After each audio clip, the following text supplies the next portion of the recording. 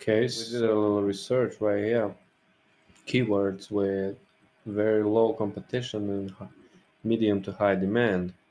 So far, what we catch is medium level demand, and it's an AI, Unreal AI companion dog.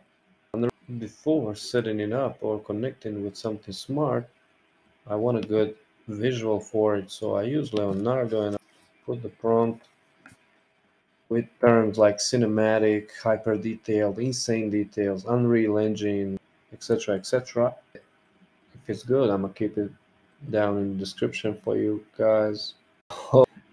I'm gonna keep a description for you guys, but in the next reel, because yeah, it's not an AI dog, it's a real dog in a bubble, but it looks hyper sick.